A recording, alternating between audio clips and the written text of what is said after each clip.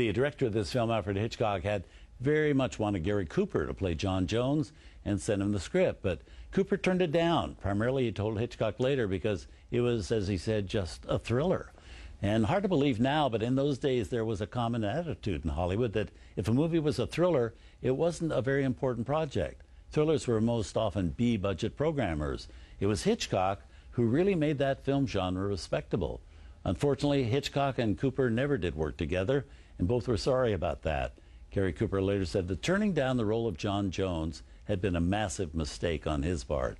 The closest Coop and Hitch ever came to working together was years later when Cooper starred in The Wreck of the Mary Deer, a film that Hitchcock had initially signed to direct.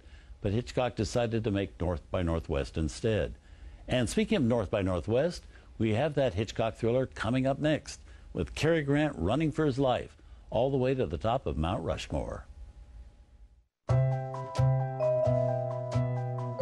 Tonight on Turner Classic Movies, our Sunday with Hitch is headed in the right direction, next with North by Northwest. Then it's the TCM premiere of one of Hitchcock's silents, The Ring. And the spotlight shifts to our TCM import, Rocco and His Brothers.